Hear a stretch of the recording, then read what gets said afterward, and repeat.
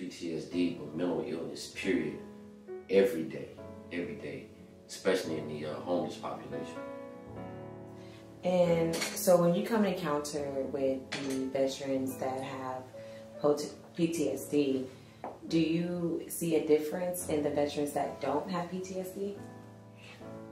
Well, like me, I never knew what PTSD was. And for those of you that's actually tuning in, PTSD just stands for post-traumatic stress disorder.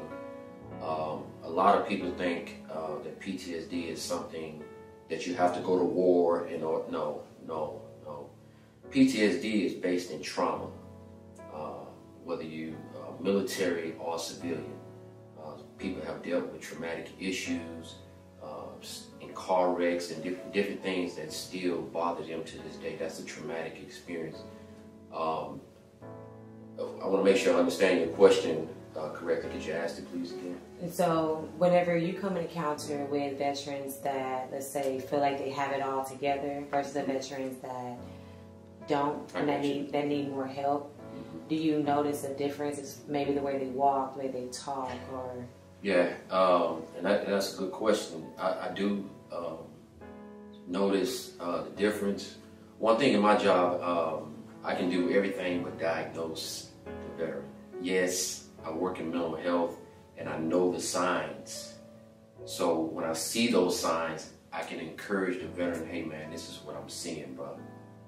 And I can talk about it, and it's more believable because they're talking to someone who is actually in therapy for it.